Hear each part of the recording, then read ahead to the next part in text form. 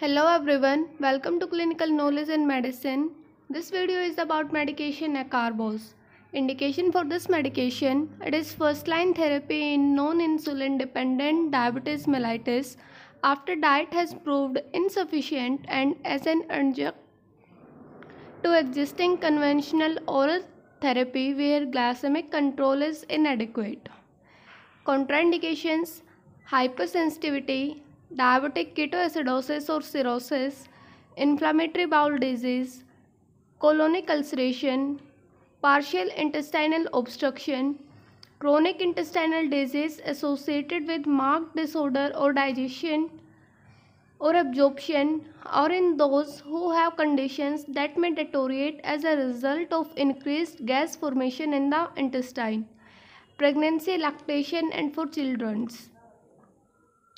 Question: on combination with sulfonylurea, acarbose may increase the hypoglycemia potential of the sulfonylurea. Side effects: GI tract symptoms, abdominal pain, diarrhea related to return to pre-treatment levels. Antacids, aluminum, magnesium salts have not been shown to ameliorate acute gastrointestinal symptoms of acarbose. Thank you. Keep watching Clinical Knowledge in Medicine.